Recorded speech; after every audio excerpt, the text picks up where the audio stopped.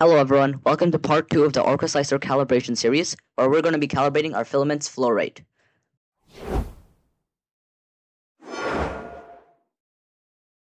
Let's go over here and click New Project. First, let's choose our printer and our settings. I'm choosing my Bamboo Lab A1 with a 0.4mm nozzle, and for this video I'm going to be calibrating my Sunloop PLA. Let's go up here to Calibration, click Flow Rate, and click Pass 1. Now that we have our model, let's click over here to refresh the settings, and they're back to normal. And now let's go and slice our plate. What the flow rate test does is determines your printer's optimum flow rate for that filament. Flow rate is how fast and how much filament it extrudes. We're going to have to run two different tests to completely calibrate our flow rate. Let's go over here and print our plate. Alright, the flow test is completed. Let's check the results. Looking over here, we want to find the one that has the best surface quality, which means the smoothest, and the one with the nicest lines and patterns on it.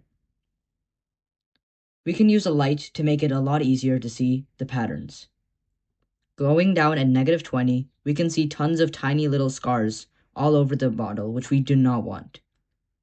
Up at +20, there's a whole grid pattern, and if you actually feel it with your finger, you can see that all of the grid lines are raised, which is another thing that we don't want. I found the smoothest and best surface quality to be in -5. You want to choose two values. The second smoothest for me was -10, so I chose -5 and -10. Of these two values, you want to choose the highest, so mine will be -5. Alright, now let's change our filament settings. Heading over here, we can scroll down to flow ratio and pressure advance. Right now, my flow ratio is 0.98, and we're going to change that. We have to change it proportionally, meaning we can't just add or subtract a value. Instead, we have to multiply. I found -5 to be my setting, so we're going to do 0.95, which is -5% or 0.95 of the original, times 0.98, or whatever it shows for you. And from this, I get 0.931, which I'll put in right here. Let's hit save. Now, it is really important that from the two best values you found, you chose the one on the higher end.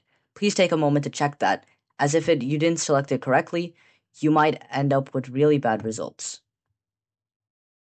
But now that this is done, let's start flow rate pass 2. Click X here, go to calibration, flow rate, and click on pass 2. And let's send this off to print. Click slice over here, and hit print plate. Alright, we've now finished pass 2. Let's check the results. Using my flashlight here, we can look at the surface textures of each individual plate. Let's start from -9.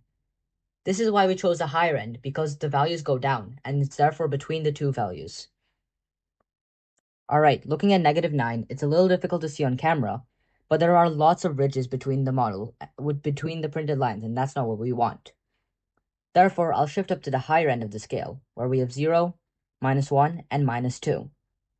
In my case, 0 is actually the best quality, it's the smoothest, and it has the nicest perimeter and less gaps between the lines. However, for the purpose of this video, to show you how to dial in your settings, I'm going to select -1. If you have 0, then you don't have to change anything in your settings. Alright, now that we found our modifier, or in my case, our fake modifier, let's go up here and edit our settings. Right here, at the flow ratio and pressure advance section, we're basically going to do the same thing we did before. Let's open up our calculator. I found my fake modifier to be -1, so we'll multiply 0.931 times 0.99, which is 1 minus 1%. Let's click enter. From here, we get 0.92169, which I would input right here. But as I told you, my modifier was actually 0, so I'll just put this back to 0.931. Once you're done, go over here and click save. Be sure to save your filament every time you edit it, because you don't want to change your settings all over again. Alright, the next stage of your calibration journey is going to be pressure advance.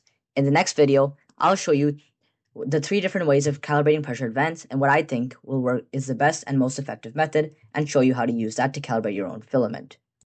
Be sure to follow along with the rest of the series, and like and subscribe if you enjoyed this video. See you next time!